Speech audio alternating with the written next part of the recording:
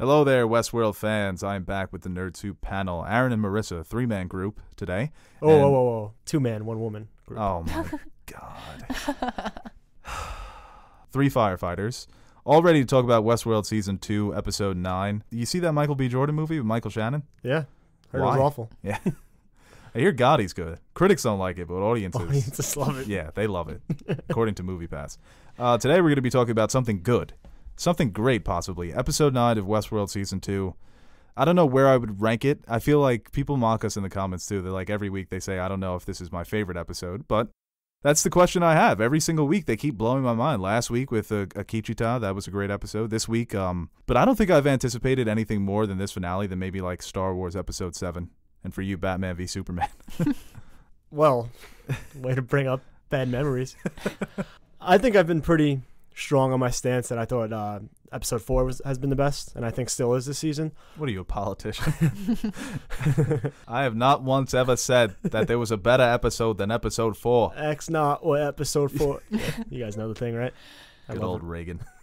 I was going to say LBJ. It's in between. Yeah, somewhere in the middle. Lost my train of thought. Jimmy Carter. Yeah. Stop naming presidents. Are you just naming presidents now? Franklin Pierce. A lot of people don't. People forget about Franklin Pierce, what he did. See the one that got stuck in the bathtub? No, that was no Taft. It was definitely Taft. Yeah, Taft is a big fella. Yeah, a big walrus. Yeah. What do you think about? Who's your favorite president, Marissa? My favorite president? Yeah. Who's your Mount Rushmore of presidents? My Mount Rushmore of presidents. They already have one of those. Yeah, but I want Marissa's. How would she carve it? I don't know.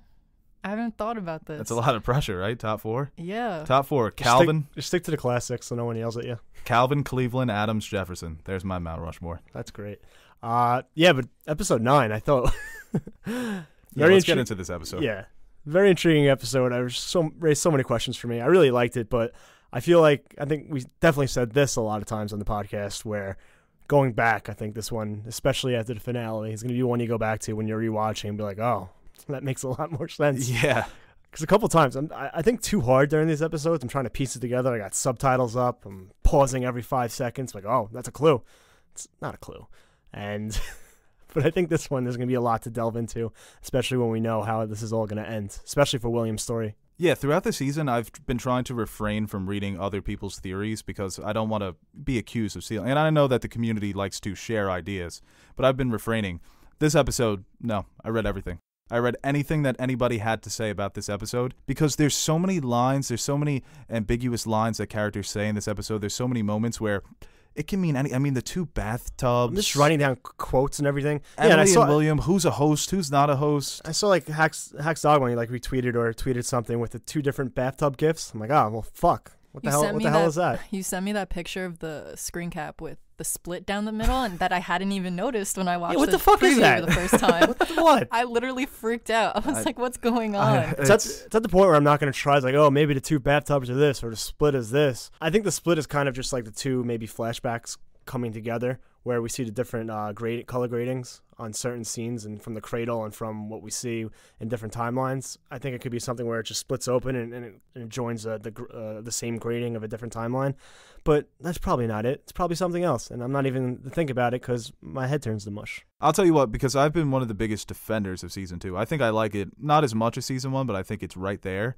They have a lot riding on this finale. Yeah. Because if the finale is underwhelming, because it's a mystery box season. Season 1 was we were discovering the mystery with the characters. Now in Season 2, the characters know the endgame. They're aware of what's going on for the most part. It's we as the audience don't know where it's heading. So I feel like if it's not something mind-blowing in the season finale, Season 2 it almost becomes a waste. It's a risk. It's been up and down. There's definitely been some not great episodes to the standard that we saw in Season 1. But yeah, like you said, it's like I feel like everyone knows except for the audience. Right, but I'm saying the whole season as a whole, it's all been leading up to this one moment. If it's not great, then what were we doing throughout Season 2? I read recently, I forget what outlet it was in, it might have been The Atlantic. Jonathan Nolan and Lisa Joyce talk specifically about how they want to like dismantle the whole mystery box thing. Like instead of just keeping it a mystery, they want to, I guess, explore the inner workings of the mystery box plot. So I think we'll definitely get the answers we want, but I don't know if it'll be next episode. Right. And then I think it's just a question of whether if those answers satisfy us for a season finale. I can appreciate a cliffhanger, but the cliffhanger in season 1 felt like, okay, all the major questions were answered, but there's obviously still more story that they can tell. I need another cliffhanger like that for season 2. It'll be 2 years until we get the next season. Well, I think they did that because they knew Game of Thrones was going to take a while, and they needed that lead into the summer series to carry that time slot. I know they had some production problems, too. They did, too? Okay. And it's also not a story that, you sit back and you write it in 3 months. There's a lot of planning that goes into Westworld. But I guess we'll start with this episode. The question that I'll ponder to you guys is, William, host, not a host? I don't fucking know anymore, man. I think it would be cool if he was. I'm still on the fence on whether he actually is. I saw a theory that imagine if there's been 2 Williams this whole time and then the real William and host William come face to face. But I mean, they already did the 2 Williams thing. No, but I'm saying like Ford. They both think they're Ford. That would be funny. But it's like, oh, William. And it's that old, like Emily's looking at both of them and she doesn't know which one's her real father. It's like, you gotta no, I led your mother to suicide. Well, I was a bad father. It's like, I don't know who it is. It's like, watch me forget more of your childhood memories. Hey, William, you got a stain on your shirt. You got anything to get out this stain, other William? I don't. Yeah, I don't know. We see at the end, obviously, and he cuts into his arm. Kind of like that Ex Machina scene. Right, but he was doing that throughout the episode, even in the kept first... looking at it, yeah. But he's like, all right, fuck it. I think he just... he's lost too. He's like, all right, I'm just going to cut it open and find out once and for all. I think it's, like you said, Caleb Smith in Ex Machina, where he thinks that he could be a robot. Even Felix in season 1, where he's like looking around... Am I a host? No, Felix. You're a human, okay? You can't be part of our club. I think William simply is just losing his mind, and he wants to become a host. Because even in the first scene when he's at the celebration where we figure out that he was donating money to his daughter's charities, and he has a conversation with his wife where she says, what could be better than this? A celebration for you. And he looks over to the waitress and he sees Dolores. So maybe it does tie all the way back into Dolores that she was the one that made him obsessed with the park in the first place. He just imagined that he saw Dolores. Right. Yeah. But you can maybe so it's not even that he actually saw her. It's once again, it's a figment of his mind. You can maybe make the argument, too, that he's kind of in his own loop. Maybe not within the park, but just in his life in general, where he kept looking at his arm, and that was obviously a little bit in the past. So maybe he's done that before where he's tried to dig in. It seemed to cause him a little pain, too. So it might have just been like in his own like loop where he gets to this point at every certain time where he just slowly loses his mind and then kind of just starts over again. Now he's at the time where he's questioning his reality again and he digs in again. Yeah, and I've also seen theories that, because even some of the lines that Juliet says in this episode, they feel like they're being spoken by somebody that's not a human.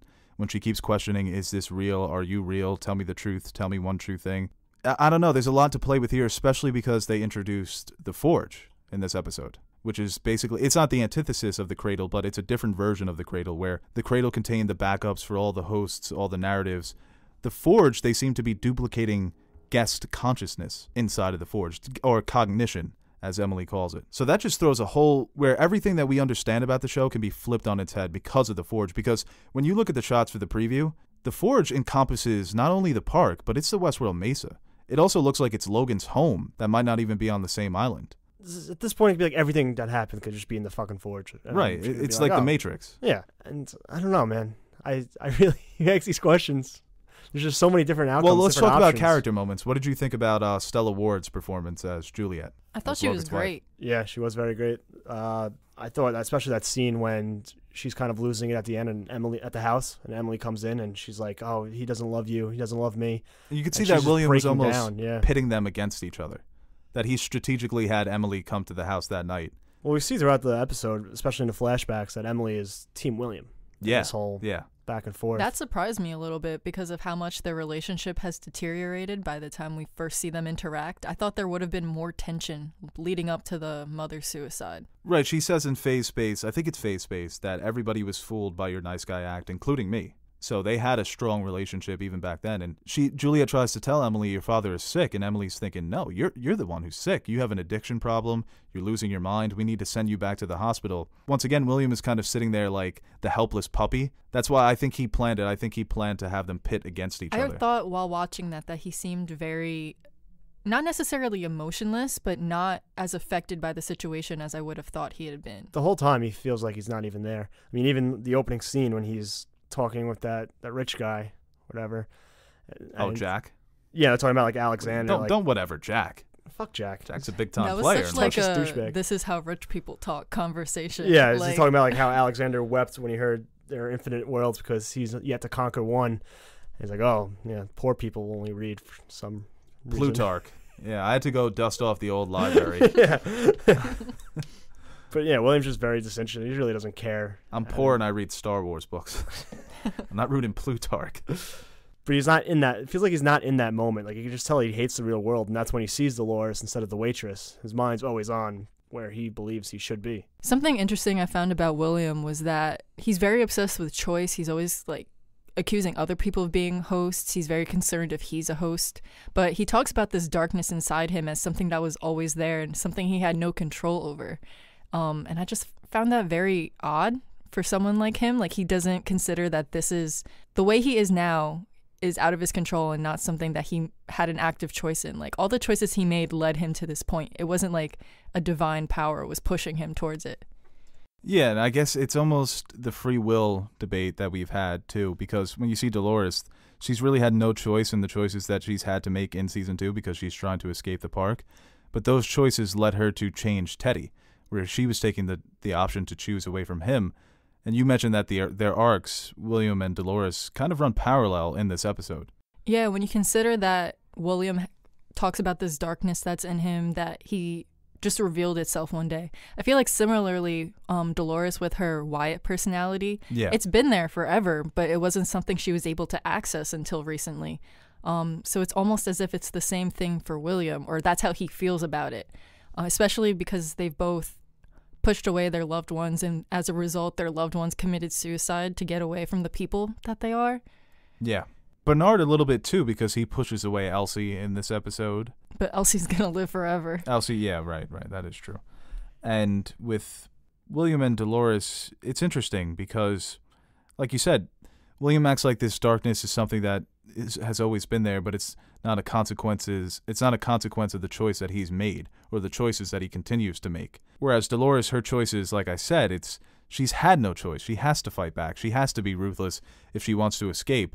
That's what it brings up the idea. Is William trying to escape something? Is he inside? Is he trapped in a way that we're not aware of? And the conversation with Ford, too, because Ford reveals that he knows about Delos' project. And the line that's very interesting to me is that he says, "Have you ever considered what your project is learning about its subjects?" And he uses the word "it." So that makes me think that the Forge, because Elsie called the Cradle a hive mind. So the Forge, you have all this information, you have all this data swimming around. And what it has been learning is that the guests of Westworld are terrible people. So what is the Forge going to do with all that information if it became sentient somehow? If the Forge figures out a way to fight back? Well, interesting. I guess we'll talk about that now. But even before that, he's just they're reference the agreement they have. Like Delos stays out of the narratives. And my question is, was it the hats? That's how Ford figured out that Delos was kind of snooping around the park? Maybe. That's a little... What do you think about that, too? The scanners and the hats? The technology is getting... It's almost like you have to suspend your disbelief. Someone tweeted it. I forgot who it was, but it's like, Delos' whole like master plan relies on their guests wearing a hat. Yeah, that's what I thought. I was very... I wanted to know how the hats worked. How could they guarantee people were wearing their hats all the time? I get, you just have to... Yeah. I can't ask questions about this stuff anymore because I don't really need to know. Was that what you mean with the hat? Because Ford says William broke the arrangement? That he's using right, because the profiles were being recorded, I was assuming. It's a collection of the data that they're collecting through the scanners, and also the visual footage that they have from the host control units. That's why I was saying you have to suspend your disbelief, because I don't know how that technology is working. You're just scanning somebody's brain, and that's how you're painting a picture of their cognition. Because Emily says, I understand how you can get their DNA. That's easy. You swab their spit from the hosts, or you collect all their... Just going around spitting on hosts. Well, you're collecting all their bodily fluids while they're in the park. But that technology is so complex and so futuristic. It's recreating a consciousness. And I know that people are trying to do this in real life, but... In 10 years, who knows? Jeff Bezos probably doing this shit already. You think Jeff Bezos... Oh, he's all... In 20 years, when he hasn't aged, we're going to be like, that Jeff Bezos, you're just so healthy. I am Jeff Bezos, version number 3. Rock. Yeah. That's a great scene, though, when they're talking. I mean, Ford references William's humble beginnings. That's kind of twice they reference that in the episode. Again, big, rich, big shot over there in the beginning. And his wife mentions it, too. She was like, oh, you were the poor kid with the shabby suit. That's why you stood out. And then I realized that you were just better at faking than everybody else. Fake it till you make it. Yeah, with that Ford, Ford tells him there's one more game that I have to play. And, well, Emily, too. What did you guys think? Do you think Emily is a host? I'm on team Emily is a host. I don't hope for know. William's sake. That's some pretty fucked up shit. How fucked up was that scene? That felt really permanent to me. The fact that he killed her, it was also terrifying. Like, because I feel like the whole show, we've known that William is like low-key losing his mind. But it was this scene that it became like really stark for me. She is so shaken up too when she's like looking at us like those are real people. She looks terrified, and then he kills her, and I was like, you can't take this back. Like, death in this show, for the most part, because it's mostly hosts dying, because they can just be brought back, it hasn't felt like a real thing. And this was the first death that really hit me, even when Ford died, because he's been back. So I was like, if she's not a host, like, this will never be undone. And he finds the profiles like, oh, my bad. Yeah, but he doesn't even mourn for her, it looks like. Even in that moment, before when he puts the gun up to his head, he's flashing back to the moments of him and Emily. I think he's mourning in the only way that at this point he can. It sort of felt like he was in shock, I guess, as much as like we've seen William express a lot of emotion as an adult, I guess, or the older version of him. There's a difference, like finding out your daughter died and you're the one that actually doing it because you're having a mental breakdown. It sort of felt like he was realizing a whole bunch of things that were his fault at once. And then that's when he put the gun to his head. I guess it is a problem that you could have if you're in the park for so long. You start to lose your grip on reality and you accidentally kill your daughter. It's Shakespearean in a way. It's like a Shakespearean tragic. Yeah, that old thing. I feel like this has happened before. I just can't remember what story it is. Yeah, I don't know. I think it's also a combination. If William is trying to justify killing his daughter because if he's a host, then it's not technically his daughter. So I think it's a combination of that. It's the shock of him actually killing his daughter. And then, if I'm a host, then it doesn't matter because I just killed somebody else that had no relation to me. I think Emily is a host because when they check the Man in Black's neck, it clears for him. For Emily, they don't show it. I guess just Emily throughout the whole episode. I mean, she's kind of... Don't you think... I feel like she's acting weird, though. Like, the actress is purposely being told... Even when she said, oh, those are real people, the way she said it, she's like, those are real people.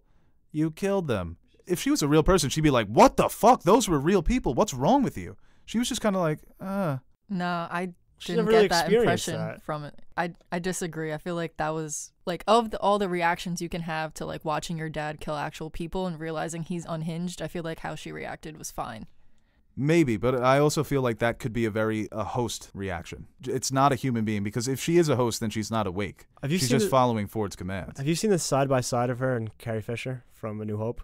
No. Identical. Next time you see her face. I don't think so. Oh, there's a side-by-side, identical. It's the eyes, I think. Something about their eyes. Yeah. Quick little Millie Bobby Brown. That's your Princess Leia. Oh, for another unneeded Star Wars story. Hey, man, they got to keep on milking that cow with the blue milk from The Last Jedi. My favorite scene of the episode, and I just love Anthony Hopkins, Ford and Maeve. What a scene between these two characters where we finally Ford reveals that he was the one who was changing Maeve's code in season 1, and he considers Maeve to be his daughter, which I thought that was almost a meta moment by the show creators where they were saying, you guys like this character, right? Yeah, that's she's exactly our favorite what too. I thought. Yeah. It's like we had no idea how much you guys were going to like Maeve. She's Ford's favorite too. Once again, he's given another misanthropic monologue where he's talking about how Maeve has to share the world with these men of stone. Creatures, he calls Creatures of stone, right? I feel like it was almost one last push for Maeve to take on that leadership role. Because everybody's heading to the Forge and they want to do something different with it. Maeve is the only one who's going there with no intention of using it. Yeah. So she's very, like we said before, she's the most human character, human host. Yeah, it's a great scene. Like we've actually seen like Ford with some hint of emotion. Finally, well, you could hear the rumbling sadness in his voice. He was like trying to keep himself from crying. I thought he was gonna like kill her or like do not like kill her, but like do like put her out of her misery. I guess like do something in her code that would turn her off. Instead, he just unlocked her and gave her a fighting chance. And he was like, "I'm doing the same thing that you're trying to do for your daughter," and I love that. I wish Maeve could have spoken back. The two alpha dog personalities in the show, the two... We'll catch them. But they always get the last word in every conversation. I just wanted them... In season 1, I wanted them to have a sass competition. Like, who can get the last word with the clever saying? I would have loved to know what she would have said to him in that moment. Because she... sheds a tear, how good was she, though? When you don't... She's not even speaking. You could feel the sadness on her face when that one tear... Oh, Both Danny of them Newton. were fantastic. Yeah. A little maybe a guest actor for Anthony Hopkins. A little Emmy. A little something to put on his mantle. He needs it. Yeah. He's a good kid. I like when old established actors that got under the radar, never appreciated for their work, finally get one award. Yeah, that Daniel Day-Lewis kid, man. He's another one. He should definitely get one. He needs to work in bigger movies, maybe Marvel. What do you think Ford did to her code? Because I think it's going to be in relation to what happened with Clementine, where Clementine is basically Samuel L. Jackson in Kingsman, where she can make all the hosts. If Maeve doesn't have a scene where she's killing all the hosts to that Leonard Skinner song from Kingsman, I'll be very upset in season 2. Very upset. What do you think he did? Some bleeding edge armor? He basically leveled her up. Yeah, again, I mean, what'd you say it said on the little still? Well, when you freeze the frame, it says Arnold .01. It also says core something unlocked. Core permissions. Yeah, which I thought she had broken through all of her permissions. Right. So I don't know what there was left to unlock. I mean, she probably still has a lot of like human elements to her, just being made in a human image as a host. So she can't move right now. She's obviously pretty torn up. Maybe he just unlocked everything where she can't feel pain or she's able to fix herself up, because right now, Hale says before, they have no regard for her. So she needs to do something. And it doesn't look like they're going to patch her up. So do you think it's in relation to the Forge? Because we haven't heard Ford yet mention the Forge. So it's like a core permission that allows her to access the Forge without Abernathy's encryption key. Because Abernathy's control unit looks like it's going to be the key that opens the door to the Forge, because there's a shot where Dolores is placing the control unit down, and then we see Bernard picking it up later in a scene without Dolores. Maybe this is a core permission to access all that data, to gain control of it. Because even Bernard says, imagine if one host got access to all of that data. And the last time we see, before Ford has that conversation with Maeve, he sends Bernard off, and then Bernard mentions the Forge. How did Bernard learn about it? It had to have been from Ford. That's why I'm thinking it's all connected here. Well, I think Bernard's still there. I mean, they kind of cut out, and she's having that like moment with like the sounds, and then they cut out. Right, but I'm saying that Ford told Bernard about the Forge, and then he gifted Maeve that upgrade. Probably. Okay. I don't know. I don't fucking know anymore, man. I don't know, because, yeah, well, I guess we'll go to Bernard and Elsie. And once again, it's that father-daughter relationship where the father kind of lets down the daughter. Elsie has to go to dental school. Fuck you, Bernard. She's like, what's that elf movie, the animated movie? When the elf just wants to be a dentist? Land Before Time? No, the Christmas movie. Elf? No, I know what you're talking about, and I can't remember. It's the elf. What it's he wants called. to be a dentist. Oh, Rudolph. Yes. Oh, is it Rudolph? I think it's Rudolph. Yeah. Yeah, the elf wants to be a dentist. Yeah. Stop motion. Yep. We should do a stop motion one day. I don't have the patience for that. Yeah, Bernard and Elsie. And once again, it's Bernard. He's trying to get Ford out of his head, and he says, I can delete it. And Ford is like, yes, you can. You're the only one who can. And then Ford just disappears. Do you think he's actually gone, or do you think he let Bernard delete him and he's just kind of like chilling out somewhere? I think he's chilling out. I think he's kicking back. It felt way too easy for him to, like, the code was highlighted and he was just like, okay, trash can. Like, well, in the preview, he's in the preview. In the preview trailer, Ford is there. I wish like a little paperclip showed up. It's like, are you sure you want to delete Ford from your system? Also, I want to know why, does Ford hate other humans that much that he just wanted Bernard to kill Elsie? Do you think there was a reason he wanted him to kill Elsie? I think he realizes that Elsie is probably the most rational human being ever. So she's the closest to what Ford would consider a good person. So Ford can't have Bernard hanging out with good people. No. He needs hosts that are on the same page as Ford. He was trying so hard. He was like, she's going to kill you. Eventually, she's going to realize that you might betray her, and she'll kill you for it. And Bernard was like, but she's nice to me. But I like her. Yeah, Elsie seems kind of like, she has a mix of like, oh, that's the Bernard I love and admired when we were working together, and oh, it's also a host that can be keeping information from me and could snap at any time. And He's also like already locked me up in yeah, the cave. he literally attacked me last season. So I would be really upset if they revealed Elsie was working for Charlotte Hale or had an ulterior motive. That if she wasn't just a character that she's not good, she's not bad, but she'll do the moral thing if the situation presents itself, that she's not working for anybody but herself. She's just a coder who got the job at Westworld. But if they reveal that she's secretly been working for somebody, I would be upset with that change. I like the things like, they offered a good benefit program, good 401k. Dental. Dental. But like you said, that he keeps pushing him to kill Elsie. So that makes me think, what is Elsie up to? Yeah, we've had a lot of focus on Elsie, and part of me just thinks it's because they got rid of her so early last season and people wouldn't stop bothering them about it. So they were like, fine, here's Elsie. But all the emphasis, like, I feel like they're not focusing on just Bernard in those scenes. Like, I feel like Elsie has to do something eventually too. The season finale, Ford has a scene with Elsie. Hello, you Dad. were always my favorite program. I should have just let you go to dental school. Open the door. I don't know about that.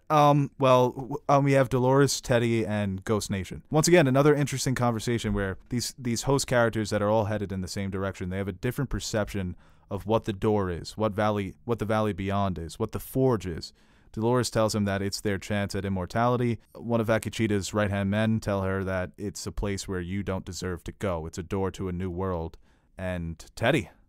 So old Teddy creeping back in there. Yeah, I like that. It's like the nicest character ever, and she turned him into a murdering monster. I want that old Teddy back, and we do kind of get him. But even before that too, like Dolores, when she's saying all the thing, like the journey, like her journey ends here, and the valley beyond is not meant for her. And Dolores says it's meant for. Well, I think even when she kills a member of Ghost Nation, and she says, "I told you, friend, not all of us deserve to go to the valley beyond." I think she means I don't deserve it, you don't deserve it. It wasn't built for us. And that's when Ford says that this game was built for you because it was Delos that started this project. Well, yeah, she says, yeah, it's meant for the people who made this place and the tool for their immortality, but she's going to use it against them somehow. If it's Dolores just destroying it, okay. She's going to use it against them. She has to. That's not just destroying it. They've placed a lot of emphasis on how Dolores is going to use it as a weapon. So if she just destroyed it, that's not turning it into a weapon. That's just destroying the forge. So what does she do down there that hurts other people besides just destroying, I guess, their IP? Yeah, I don't think we're smart enough to know or to guess. Yeah. That's why I'm really anticipating this finale, because there's just so many potential ways that they can end it with the Forge, with this simulation. Anything is possible. So going back to the Teddy stuff too, I like how they kind of hint at it a little bit. Teddy has to wait for Dolores to say something to start shooting. Oh, she was like, Teddy? Teddy? And then he starts going off. And we see in the episodes before, when she first changed him, he just shot, no questions asked. So you kind of saw that little creep in before we actually see him put his gun down. And he lets one of the members of Ghost Nation go free. Yeah. Yeah, I think by that point, he's fully conscious. I read a theory that this was his awakening, him being changed, and then him still having to be with Dolores. It was that conflict that... Up until that point, I don't think Teddy was aware that he was a host and everything going on, but I don't know if he was capable of remembering everything that happened to him, like he says in the end. Like, he remembers the first time he ever saw Dolores, which was super creepy, by the way. Well, it was. Doesn't Dolores upload that to him though? When they're in the mesa, she shows him all the stuff that happened. Yeah. But I don't know if he remembered it himself. I feel like there's a it difference felt being like told. he was being shown it, and he was like, "Oh my god, this is terrible." Oh man, and then he kind of just sucks. went on with this. But then he was still insisting on them stopping. That he didn't even want to continue on the path after finding out what they were doing to him. But he kind of remembers his old narratives too. It's like, oh, yeah, he doesn't remember the suffering. That's why I felt this was it's suffering in a new way, because she basically took herself away from Teddy, because they could no longer have that relationship. Even at the end, when he does kill himself, they have the back and forth when we used to be in love, and Dolores is like, "Used to be?" Oh, that was really I had a heart sad to be breaking too. right now. Teddy, you're breaking my heart. You're going down a path that I designed for you, and I'm just gonna kill myself. That's crazy. But he has that conflict though, where if that was his awakening too, but he still can't break that code that's essential to his character of having to stand by Dolores. So he still has to end his life to break that loop, sort of. That was sad, man. And that was Control Unit. My man is dead. Oh, we'll see Teddy again. But the thing is, how does he end up in the valley? Because there's no way Dolores is dragging him on the back of the horse. It seems like also in the preview, she was like holding his dead body in a puddle of blood, which... Well, they're close, because... I'm assuming when the entire valley floods, like, it also gets him in the house. Because they find the Ghost Nation member that they saw in Season 1 with the video of Dolores killing him. That just happened this episode, so they didn't get too far away from that area. And Bernard was close to that area when they found the body anyway. The reason that I continue to think that Emily is a host, because I think she knows her father well enough to know, because William is skeptical the whole time when she's talking about, I want in on the project, and he's saying the Emily that I knew would have found this abhorrent. She wouldn't have supported this, and it was a bad decision by Emily to lie to her father, to try to mislead him. You have to know that this is the man in black. This dude is clever. This dude is 10 steps ahead. He's like Diet Ford almost. You're not going to fool him by saying, oh, I want in on your terrible thing that obviously you know I would hate. I guess if she was playing the angle, I want to bring mom back to life, I guess that's a little bit more convincing. It's kind of morbid, though. That wasn't even her angle. She was just like, I want to know why mom did it. Right. She says, oh, to give mom a second chance, but then she gets away from that right away. Well, so I think the skepticism creeps in early for William. I mean, you hear the voiceover. I guess he's reflecting to himself, and he hears Juliet say, is this real? Are you real? And then Emily comes in right away. So I think he applies that to Emily at first, then later on in the episode, he applies it to himself after he realizes Emily, what he thinks she's not a host. And even the whole thing when he's like, oh, how'd you find me here? It's a huge place. You can look for someone for months and you won't find them. And she says, oh, maybe it was fate. And he's not having any of that. Yeah, that's why she keeps saying things that they're playing with it, obviously, by not even showing us the scanner. That's why I think she's a host, man. I really do. And what do you think about the 2 bathtubs? One of them is William. I didn't even notice that until you told me. I hate this show. Well, the white one is his wife. And then there's another bathtub where it's red and it's kind of filled with blood. Yeah, so that's what I thought she might have, like, Dextered herself. Like in Dexter, one of the killers cuts the femoral artery, I think. That's what it's called, on their legs. And they filled the bathtub with blood. So I'm like, oh, they probably did something like that to kill themselves. Then we see Juliet, and she has the bottle of pills. Right. And William mentions that in season 1, that it was probably an overdose of her medication. So we probably should have suspected this from the beginning. Why would there be blood? A lot of people think that it's William who's in the red bathtub that's overflowing with blood. And I guess they make the connection where he's constantly digging into his wrist in this episode. So maybe he finally decides it's a combination of him trying to figure out if he's a host, and he also kills himself. But whose shot would that be? Because it feels like everything we see is either from someone's perspective or someone remembering something. I guess just the audience perspective. Yeah. Unless he's a host and he's that's remembering his own death. How's that a flash forward? I've heard that as well, that he's remembering it as a host, and that's just his perception of what happened. And because he's such a big part of the park and the company and everything, they're like, let's just quietly clone him.